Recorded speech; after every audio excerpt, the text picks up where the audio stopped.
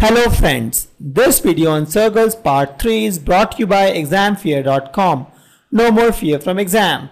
Before watching this video, please make sure that you have watched part 1 and part 2.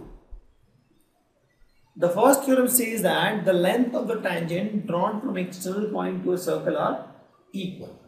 Let's draw a circle. Let's have an external point. From this external point, I have drawn two tangents. I have to prove that these two tangents are equal. For example, this is Q and this is R. So I have to prove that, PQ is equal to P. How to prove this? So let's draw the radius, because if we can at least draw some triangles, then we can prove either by similarity or by Pythagoras theorem also. So let's try to draw this circles here, triangles here. This is my center, and let's draw this lines here. Correct. Now I have my 0 as my center of the circle, and these are the radius actually. This is radius R and this is radius R. So I have to prove that PQ is equal to PR. I have two approaches actually. So if I go by the Pythagoras approach, and also we know that these lines are perpendicular. Correct. This is the theorem we have, that the radius is perpendicular to the tangent through point of contact. This is the point of contact. Radius is perpendicular to tangent through point of contact. Now we can see that, let's suppose let's give this name to this points. Actually this is Q only. This point is Q, I'll put here Q, and this point is R. So if you see this triangle POQ and POR, we have two triangles.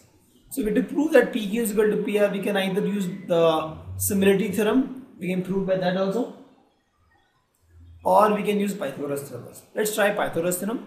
So if you see, this is R, and let's name this any name, distance. Let this distance be H, just for reference.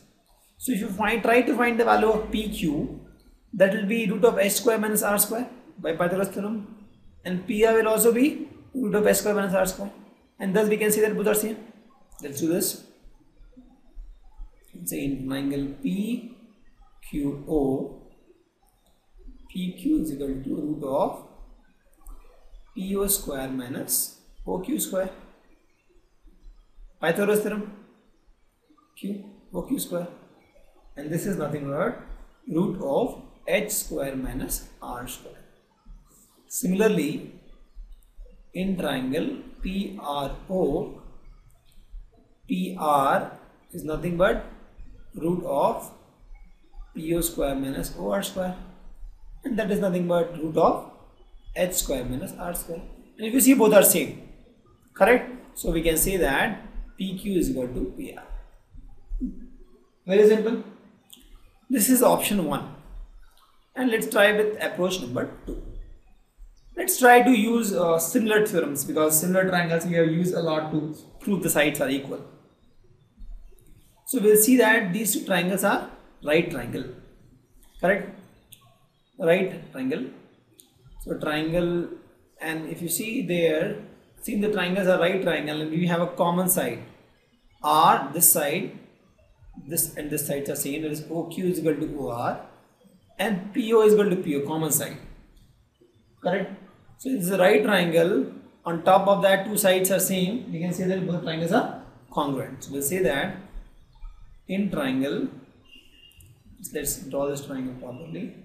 Two right triangles we have, right? Q and R are the right triangles. Q and R. PP is common. So we have two triangles, POQ,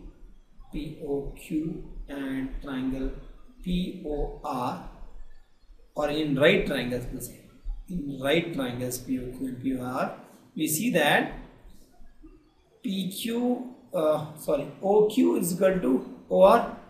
Why? Because both are radius, and OP is equal to OP, common side. So we can say that OP is equal to OP, common side. OQ is equal to OR, Y is equal to radius. Since it is a right triangle and two sides the same, we can say that triangle POQ is congruent to triangle POR. Since POQ is congruent to POR, we can say that both the sides are also equal. That is, PQ is equal to PR. Correct? What we have done? We have proved that these two triangles are congruent. Since the triangles are congruent, the sides are also equal. Let's do some example. The question says that we have to prove that two concentric circles, the chord of the larger circle which touches the smaller circle is bisected at the point of contact. So let's draw this. Two concentric circles. We have drawn this. The chord of the larger circle. So this is the larger circle. So let me name the circle. This is C1 and this is C2. The chord of the larger circle will be something like this. This is the chord of the larger circle. Correct?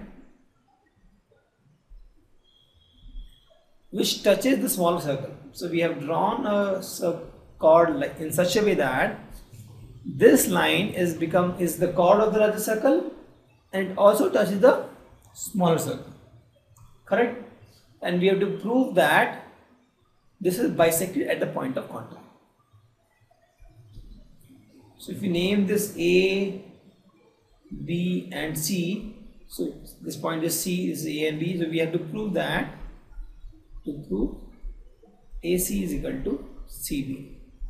This is what we have to prove. Because the point of contact is C and the question says the chord AB is bisected at the point of contact in such a way that AB is chord of bigger circle. Also it touches the smaller circle. Correct? So what we can do is this, we can join this line. We can also join this line.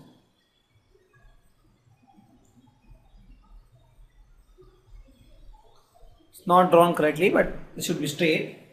So if you see, this is nothing but the radius of the bigger circle, and let's suppose that is R2 because it is C2. So let's suppose this is R2 and this center. So OB is also R2 because OB is also nothing but radius of the bigger circle. OC is nothing but R1, radius of the smaller circle. So I'll say OC is nothing but R1.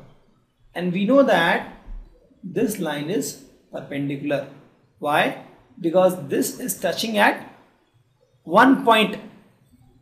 Line AB is touching at one point to the circle C1. So AB is tangent to circle C1 at point C. Correct? So AB is tangent to this circle, smaller circle at point C. Since it is tangent, this OC will be perpendicular to AB. And this line is also perpendicular. Now what we can see? We can see that directly using Pythagoras theorem we can prove that AC is equal to BC. Why? Because if you try to find AC will be nothing but root of R2 square minus R1 square. And BC will also be root of R2 square minus R1 square. And thus we can prove that they are same. Correct? So we can say that AC is nothing but root of AO square minus OC square.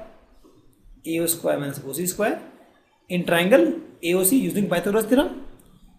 And this is nothing but AO square is R2 square and AC square is R1 square. So this is the value of AC. Similarly, let's find the value of BC. BC is nothing but root of BO square minus OC square. BO square minus OC square.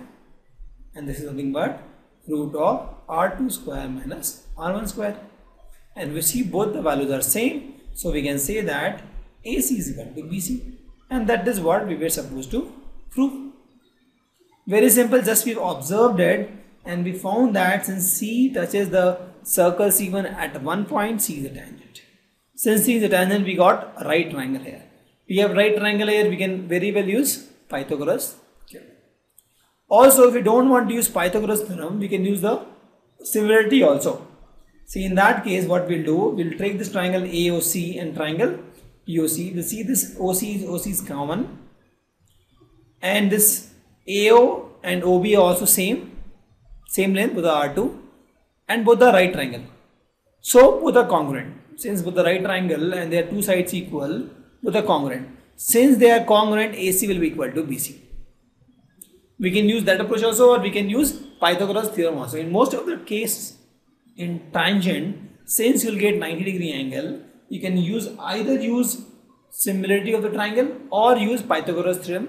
Use whichever you are convenient with. Thank you. Visit examfear.com to watch free educational videos, try free online tests, get the best quality study materials, study from the best tutors and mentors, and much more. Thanks once again.